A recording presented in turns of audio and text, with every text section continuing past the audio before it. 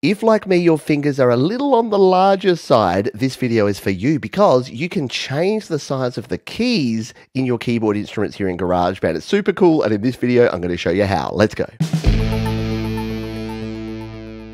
To learn more about all of the features of the keyboard instrument, check out the videos down in the description. In this one, I'm going to show you our keyboard options. To select keyboard options, just tap on the keyboard icon. Our first option is a single or a double keyboard. By tapping on the double keyboard, not surprisingly, we get two different keyboards. Now, if you're on a smaller device like an iPhone, this won't be available, but your larger iPads can enable the double keyboard. Now, when using two different keyboards, I recommend having note labels on so you can clearly see what notes are on each keyboard. To do that, we need to jump out of GarageBand into our Settings app. Here in Settings on the left, scroll down until you find GarageBand and tap on that one. And then over here on the right, you need to make sure that keyboard note labels are enabled. You can see here that our bottom keyboard goes from C2 up past C5, and our top keyboard goes from C4 all the way up past C7, so we can get almost a full piano on one screen from C2 to C4, and then from C4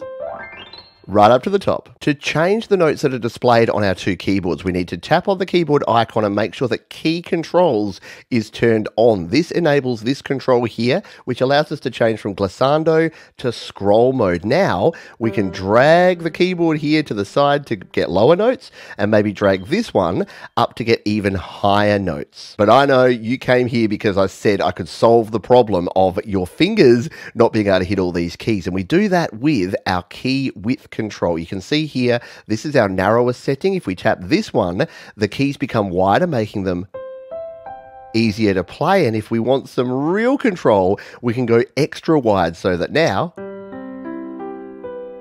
it's even easier to play those notes if you've got slightly chunkier fingers. The final option we have here in our keyboard options is velocity. With this turned off, we don't have control over our velocity. If we turn that on, we can actually set the minimum and maximum velocity for the notes that we hit. This makes it easier to get some nice, decent quality notes coming out of your keyboard instruments. If you want to learn more about the velocity setting, I've got a complete video about it down in the description. There you have it, the keyboard options here in GarageBand. They can help you adjust your keys and make sure that you can get the best possible performance using GarageBand keyboards. I hope you found this one useful. If you'd like to learn more about creating, recording, releasing using GarageBand, check the videos in the description.